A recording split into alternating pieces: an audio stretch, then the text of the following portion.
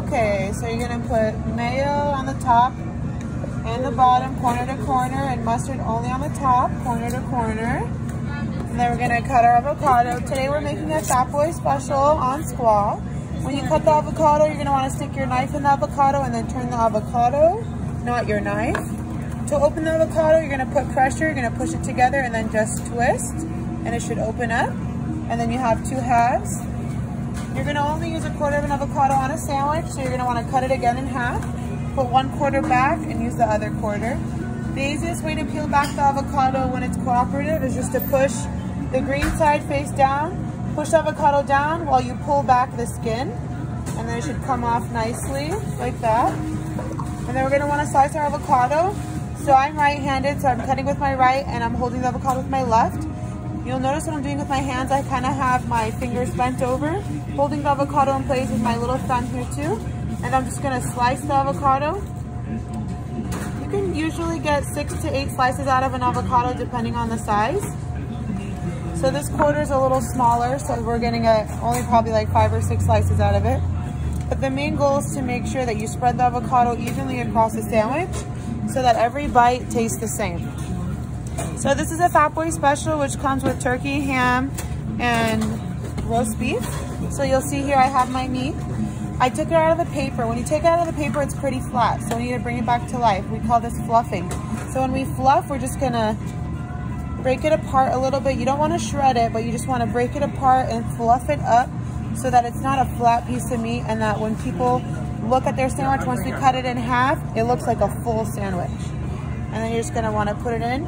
You'll notice when I fluffed the meat, I fluffed it in the shape of the bread, so it's more like a square because it's a sliced bread. If it were a roll, it would be the long way. Then I'm gonna grab my 2 slices of Swiss cheese, set them side by side like that, and then I'm gonna grab some bacon.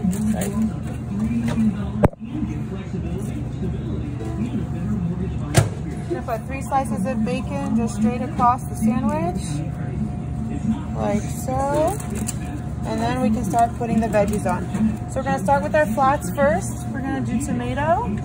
So 2 slices of tomato, side by side. Now we're gonna get some cucumber. We're gonna do 6 slices of cucumber, 3 on the top and 3 on the bottom. This cucumber is not the prettiest, so I'm gonna switch it out and put a nicer one. Remember, when we make our sandwiches, we make them as if we're making them for ourselves. So if you wouldn't eat it, don't put it on the sandwich. Then I'm gonna get my pickles, also one of the flat veggies. And just like the cucumbers, I'm gonna put 3 across the top and 3 across the bottom, like so. And next would be the onion. So I'm gonna grab some onions, break them in half with my hands so that when someone takes a bite into the sandwich, you don't get a whole ring of onion that comes out, you just get a little piece. So now I have all my flats down, now I'm gonna go and do my rounds. So I'm gonna get some pepperoncinis, spread them across. I'm gonna get some banana peppers, also spread them across like so. And then I'm gonna get some jalapenos. You don't wanna use that, throw that out. Only gonna use the best slices, like so. And then get some black olives. Black olives have feet, so you wanna make sure you're getting them kind of situated within all the other veggies so they don't fall off. If they fall off a little bit, it's okay, but you'll notice in my area, everything's on the sandwich, not on the board. So that's your goal, is to have all your veggies on the sandwich. Then I'm gonna get some sprouts. I'm gonna open them up a little bit and spread them across. The key when you're making the sandwiches is you don't want everything to be in the middle, you want it to be spread so that if they take a bite, take the first bite and last bite are all the same. Then I'm gonna grab some lettuce, a handful of lettuce, and spread it just like that as well. And then last but not least, we're gonna put some salt, pepper, oil, vinegar. So I have my salt and pepper shaker, put a good amount over the top. My oil, vinegar. You always have to mix this. Mix it, you put your finger at the tip so that it doesn't come out, and then you just shake it really, really well. And then we're gonna drizzle it over. So this customer wants light oil vinegar, so I'm only gonna put that. But if they wanted regular, I'd put double that amount.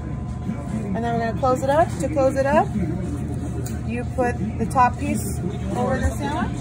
And then you're gonna get the toothpicks, one on the right corner, the other on the left, and then we're gonna cut it in half diagonally, corner to corner. You'll notice my hand is never near the knife, so we're keeping good, proper knife skills and safety.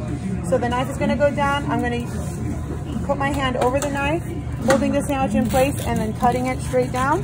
Don't be afraid to be aggressive when you're cutting it in half. That's the only way you're gonna get a clean cut. And then last but not least, you're gonna box it up. So you're gonna take your right side of the sandwich and place it parallel to the left side of the box.